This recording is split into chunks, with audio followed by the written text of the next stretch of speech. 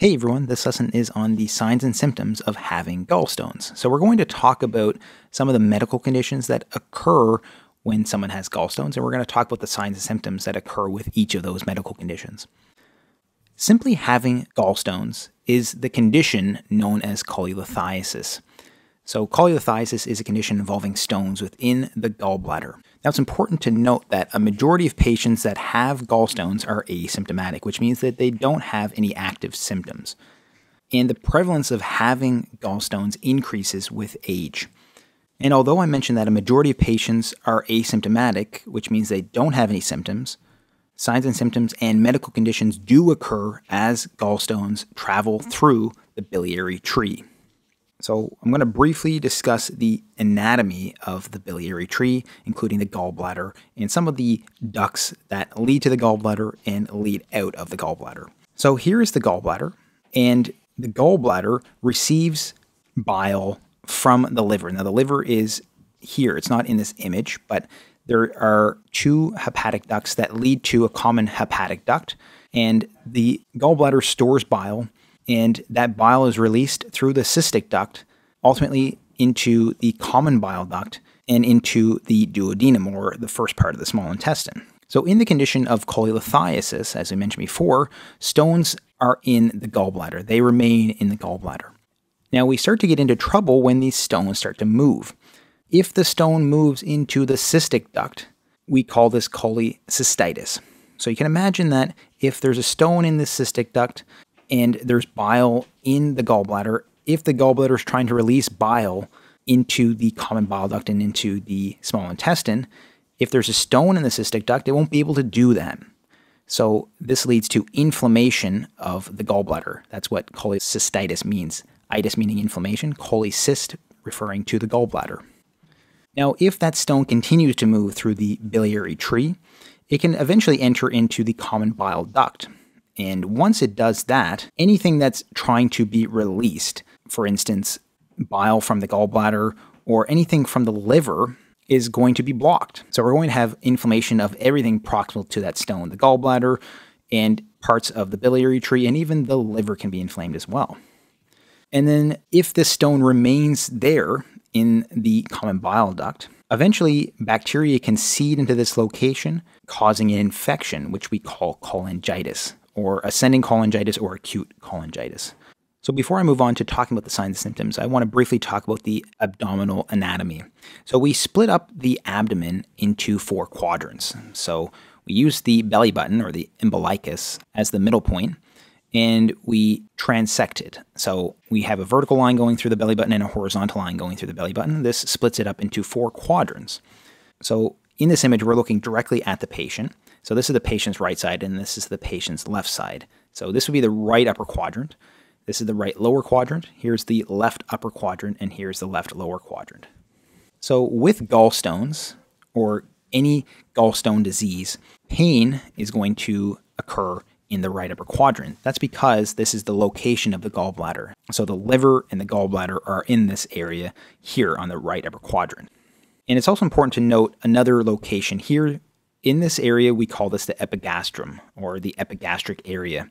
So this is the other part of the abdomen that may be affected with gallstone disease. So what are the signs and symptoms of cholelithiasis? So as we mentioned before, cholelithiasis is simply having stones in the gallbladder. We talked about most often patients are asymptomatic. So most of the time, most of the day, they're not symptomatic, although they can be. And one of the big symptoms that they can have is pain. So the pain occurs in the right upper quadrant and the epigastrium. What's important here is noting that the pain may radiate to the right scapula, or the right shoulder blade. So because of nerve innervation, pain that is sensed in this area in the gallbladder can radiate up into the right shoulder blade.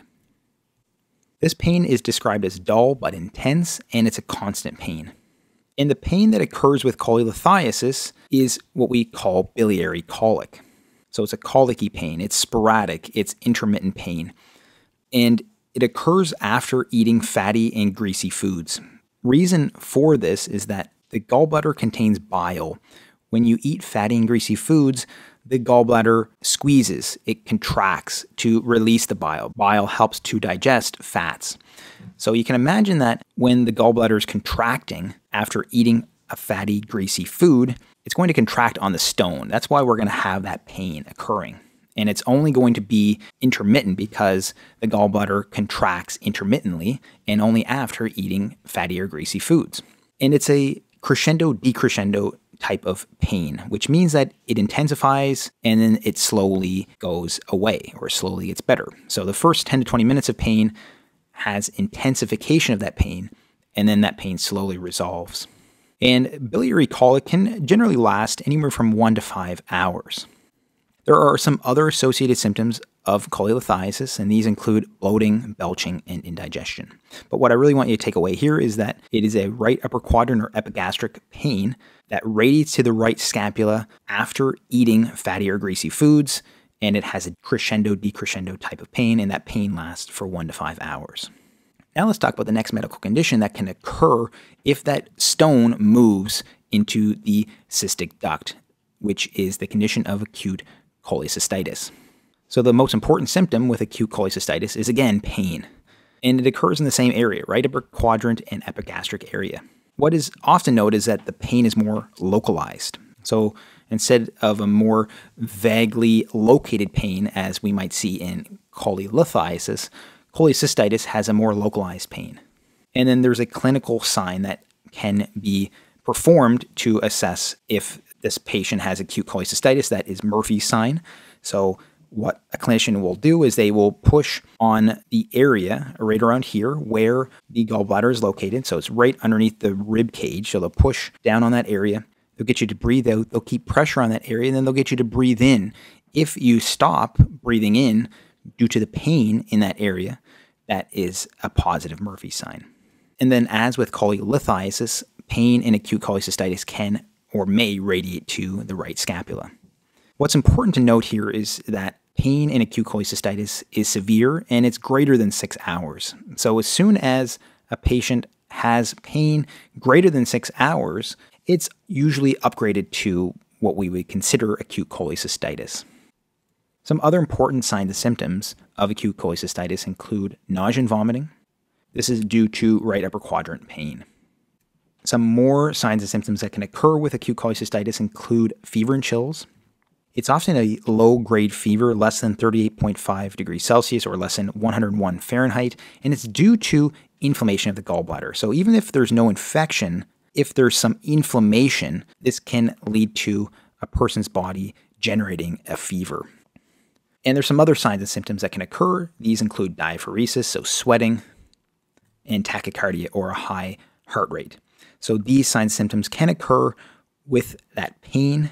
So you can imagine that if you have a lot of pain, your heart's going to race a bit more. And then also that fever and chills can lead to some of these signs and symptoms as well. Now, as that stone travels through the biliary tract, it can eventually lead to a condition known as Choledocholithiasis. So this is when the stone reaches the common bile duct and gets stuck there. And the signs and symptoms of Choledocholithiasis are the same as acute cholecystitis, that pain, the nausea and vomiting, but they also have some additional signs and symptoms. These include jaundice. So jaundice is that yellowing of the skin and the eyes. This is due to hyperbilirubinemia, so high levels of bilirubin in the blood.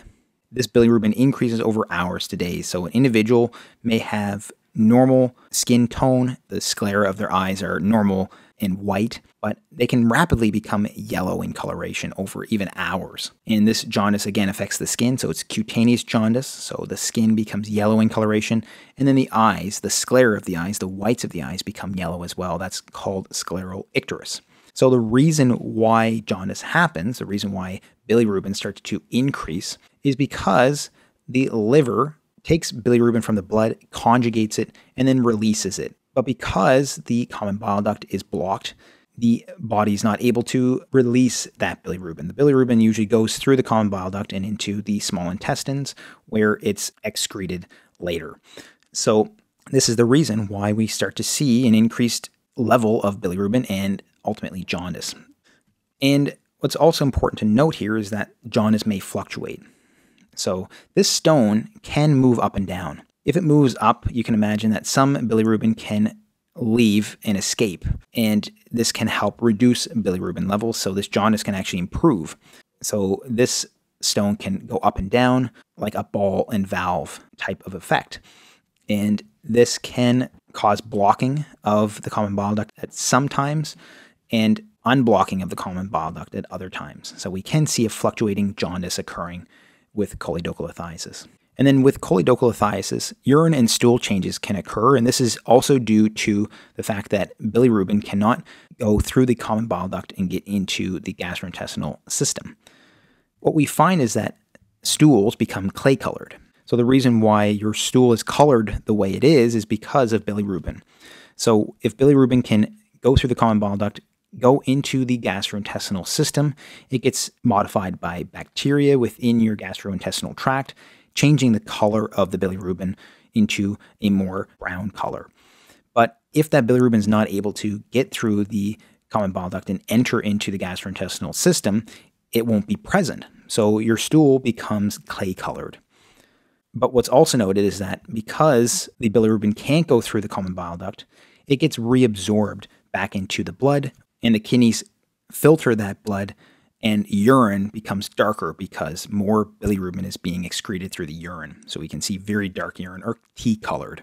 So important changes to note with choledocholithiasis, again, is jaundice, clay-colored stool, and very dark urine. And these can also fluctuate as well due to the same reason as the jaundice. Some other signs and symptoms of choledocholithiasis include pruritus.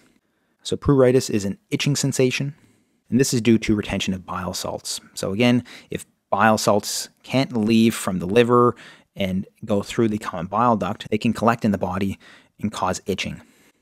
And some other findings of choledocholithiasis include an enlarged gallbladder. So you can imagine that anything proximal to the stone can become inflamed and enlarged, and sometimes the gallbladder becomes so enlarged that it can become palpable, which means that it can be felt, and that's called Courvoisier's sign. Sorry for the pronunciation.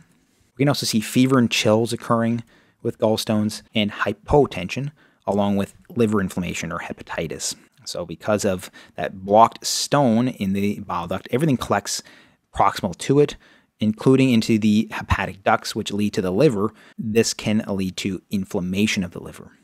And as we will see, a couple of these signs, including fever and chills and hypotension, may be a sign of the next condition, which is acute cholangitis. So acute cholangitis is when there is a bacterial infection due to blockage of the common bile duct. So bacteria seed into this location and grow. So they back up and they cause infection in this area.